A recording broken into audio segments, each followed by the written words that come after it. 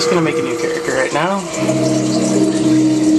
I'll delete that first guy because I don't even remember what I was doing with him.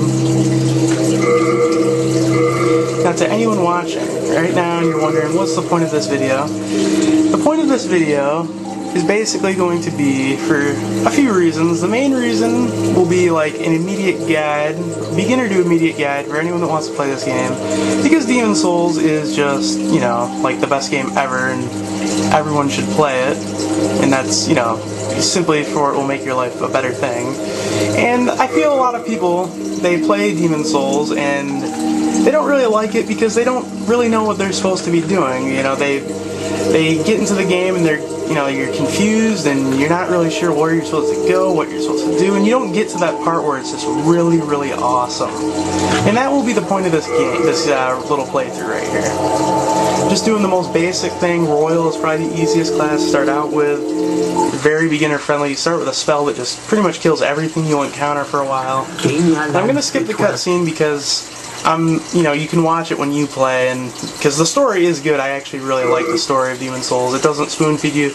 There's a lot of, you know, mystery to it, but for now, this is just gameplay purposes. I'm not going to say too much about gameplay during the tutorial since it is very easy.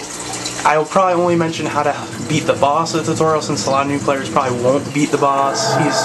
He's basically supposed to kill you if it's your first time playing the game, but I'll show you how to make him not nearly as hard as he appears.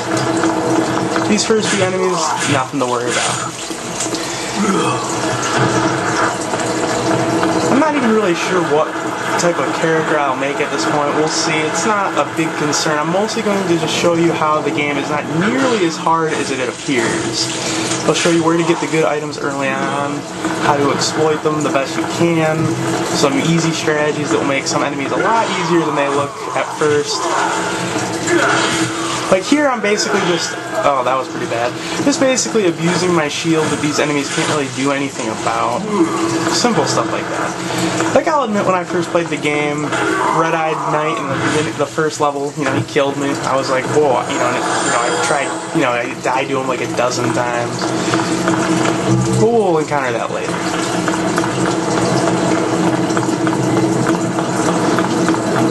Let's see, just, you know, I probably won't even bother fighting these guys out here. There's really no point. They give very little souls. They don't drop anything. And once you use the Archstone here, it'll give you all your health back. So you can just pretty much skip them entirely. There's really no reason to kill them.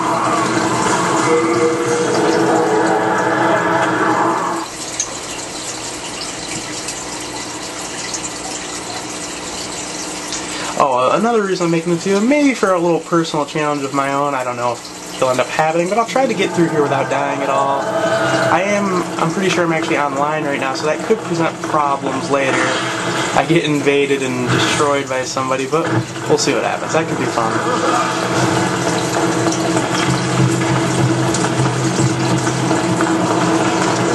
Now, this is a very simple thing I'm doing. It will pretty much allow you to beat pretty much all the enemies in World 1 is.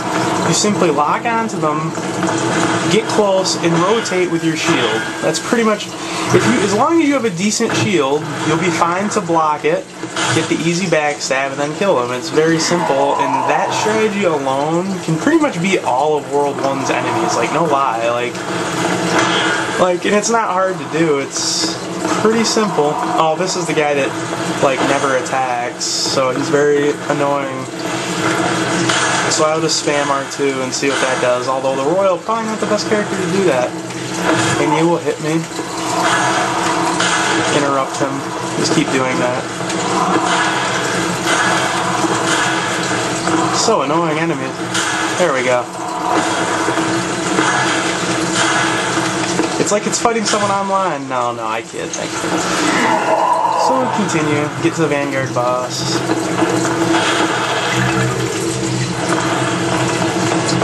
In killing Vanguard, it can be pretty helpful if you're new to the game and you just want to get some extra items and stuff before you get to the actual game. You get some more healing items, more souls, so it's always good to do that if you can. There's really no reason not to if you're capable. So we'll just continue on. Just abusing the shield since he can't really do much about it.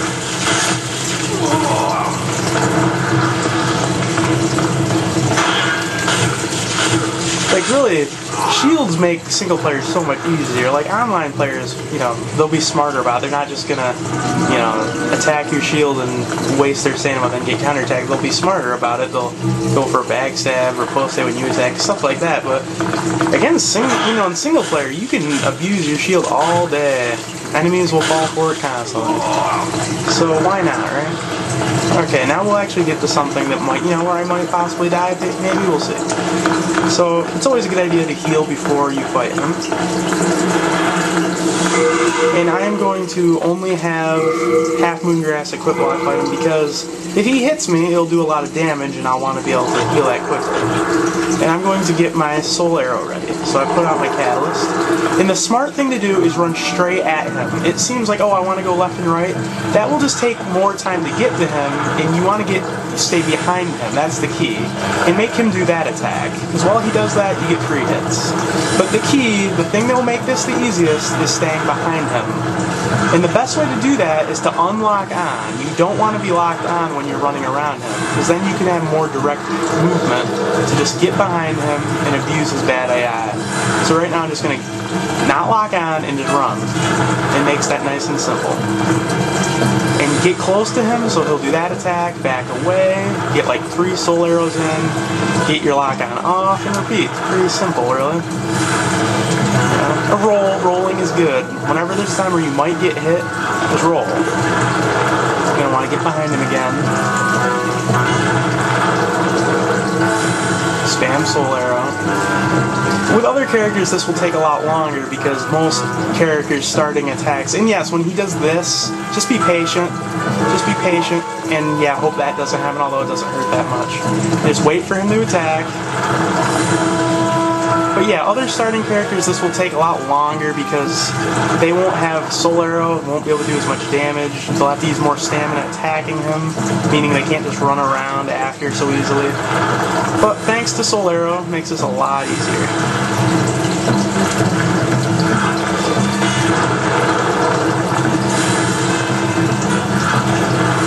Yeah, I'll just continue blasting him.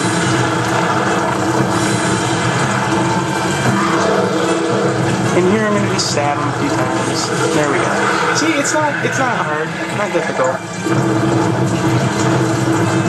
I remember the first time I encountered him, I think I just walked in front of him, you know, and he killed me, and I was like, what the hell? What? Very confused. And now we will get killed by Dragon God, for there is no way to escape his awesomeness. But we will get a lot of nice goodies here, nice items.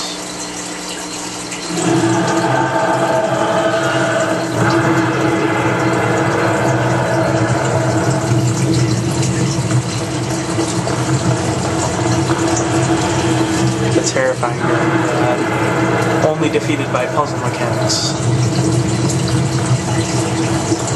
I will say that was probably one of my only real disappointments about this game was, in fact, Dragon God, because there's so much build-up to him, and then you finally fight him, and you're like, really? It's just, you don't really fight him, per se. So that was kind of a letdown, but I will let it go, for this game is truly awesome, and, you know, no game's perfect, so we'll excuse that. And there is no escape of the Falcon Punch. It must happen. And I like to see this, it's always entertaining. Face slide, like 60 yards, it's always good. You died. It's like, you must die. This is Demon Souls, there is no escape. I didn't even notice, I just realized you could access your inventory there while being dead. It's always good.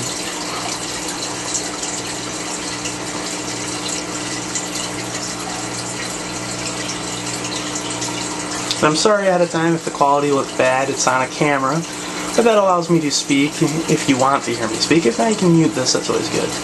So sorry in advance if the quality isn't the best. And now we will do World 1-1 as we have no other choice but to do it.